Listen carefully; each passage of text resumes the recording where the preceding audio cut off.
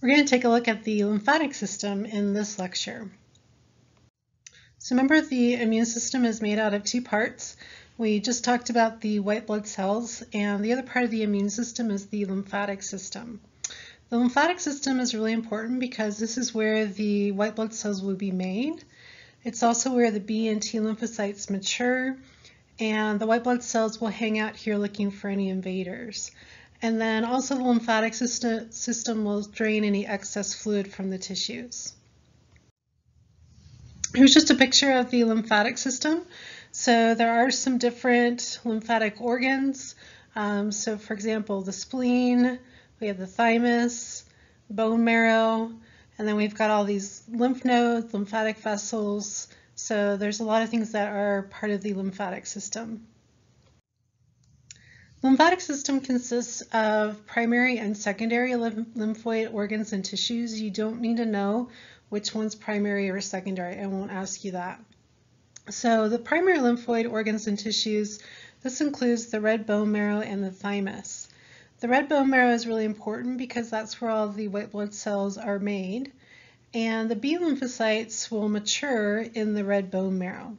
And then the T lymphocytes mature in the thymus. So that's why they've got a T in their name for thymus, and then the B lymphocytes have a B there for bone marrow.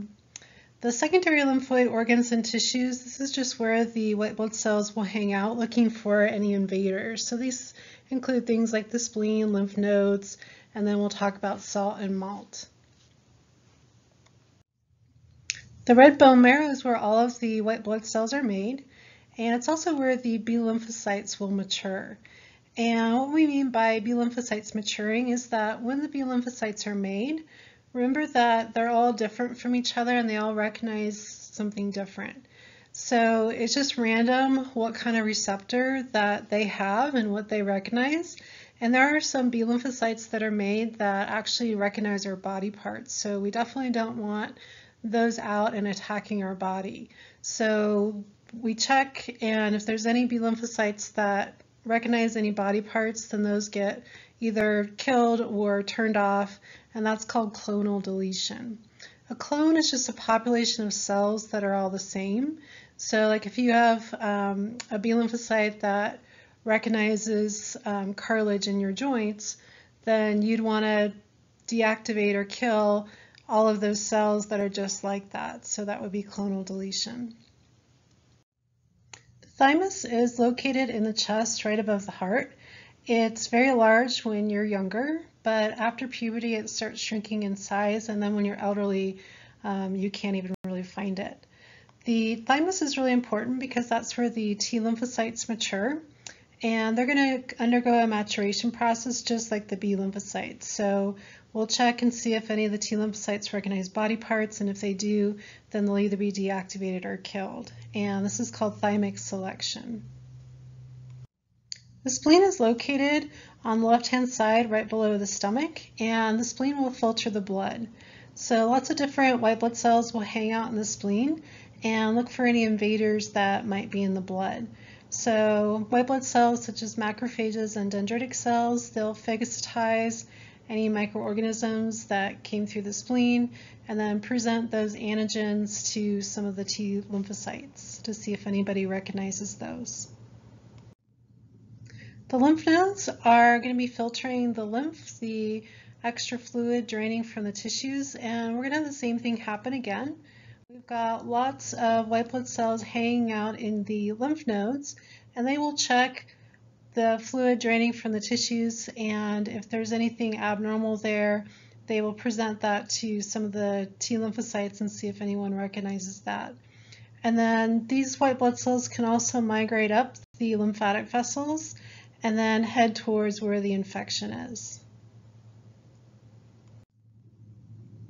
So lymphoid tissue is a little bit more diffuse. It's not like a easily identified organ like the spleen and the lymph nodes are. But we've got some of these that are located underneath the skin and in the mucous membranes. We do have some that are in the GI tract and also in the airways. So we just abbreviate these. The ones in the skin we call SALT, and then the ones in the mucous membranes are malt. And then the GI tract, we've got galt, and then the respiratory system, we have BALT.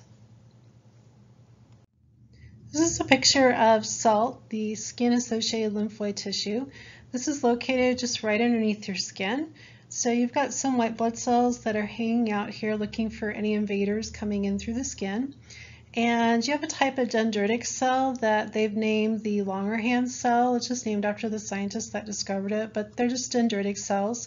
And remember, dendritic cells are phagocytic. So if they find something that shouldn't be there, they will phagocytize it, they eat it, and then they will travel down to the lymphatic vessels to the nearest lymph node, where we have some of our T lymphocytes hanging out like these helper T cells, and the dendritic cell will then present a piece of what it found to the helper T cell and see if it recognizes it.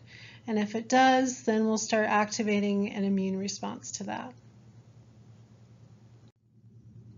And then MALT is just in the mucous membrane. So we'll take a look at GALT. So this is in the GI tract. So GALT consists of your tonsils and also the Peyer's patches, which are in the walls of the small intestine, and then your appendix as well. Here are a couple of pictures of MALT. So the picture on the left, we're looking at the epithelial cells that make up the lining of the GI tract here, and they make up the mucous membrane. So some of these cells secrete mucus, and then some of these cells are a little bit specialized. You don't need to know this, but they have ways to sample what's out there and get that over to the white blood cells and see if anyone recognizes that. And if they do recognize it as something bad, then they will mount a response and secrete these IgA antibodies out into the mucus. The IgA antibodies are really important because they will then bind to maybe we've got a bad bacteria, maybe some salmonella, and these antibodies will bind to the bacteria or virus, whatever microorganism it is. And if these antibodies are bound to the microorganism, then the microorganism can't bind to the receptors on the mucous membrane cells, and then they can't get inside and cause problems.